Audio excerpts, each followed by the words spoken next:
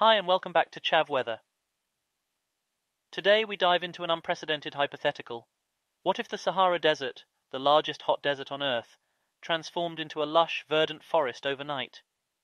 This question stirs our imaginations, but it also prompts us to delve into the profound impact such a change would have on our planet's climate, ecosystems, and most importantly, on us, human beings.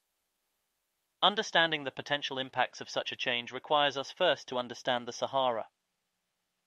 The Sahara is a sprawling stretch of extreme conditions across North Africa, its area rivaling that of the United States. It's a place of scorching temperatures, sporadic rainfall, and high evaporation rates, a landscape that has shaped the lives, cultures, and livelihoods of millions of people who call it home.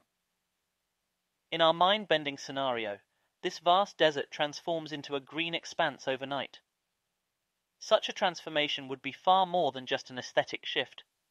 It has implications for the local and global weather systems, and consequently, for human societies. Let's first talk about the water cycle. Forests play a pivotal role in the water cycle through evapotranspiration, where trees absorb groundwater and release water vapor through their leaves. This increases atmospheric moisture and can lead to an increase in rainfall, not just in the transformed Sahara, but potentially in areas downwind. Imagine the people of the Sahara experiencing frequent rainfall for the first time in generations.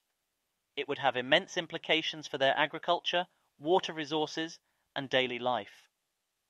Next is the albedo effect, referring to the reflectivity of a surface. Desert sands have a high albedo, reflecting much of the sun's energy, but forests absorb more sunlight, potentially causing localized warming. This warming could disrupt the livelihoods of local populations and lead to unprecedented heat waves, endangering public health and the new forest ecosystem's sustainability. Forests are also crucial for carbon sequestration, acting as carbon sinks. A green Sahara could significantly reduce atmospheric CO2 levels, a positive in the global fight against climate change. Yet this must be balanced against the potential for increased localized warming due to the decreased albedo.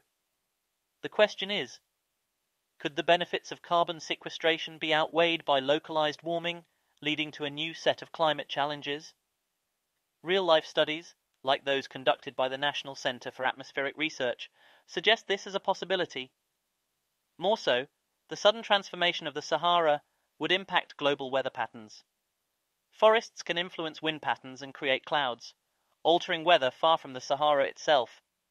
This could mean that people thousands of miles away may have to adapt to new weather patterns, affecting agriculture, infrastructure, and daily life. In the worst-case scenario, these changes could potentially lead to crop failures, economic instability, and displacement of people both in the Sahara and other parts of the world. Moreover, the newly created forest itself may face threats from extreme weather events due to climate instability.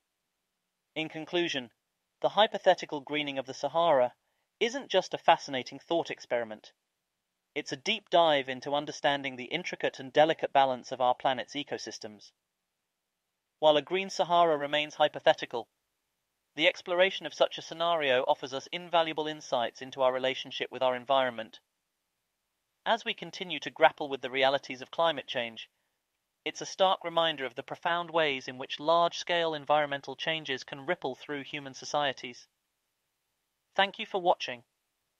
If you enjoyed this video, please comment, like and subscribe to the channel for free to see more great weather videos.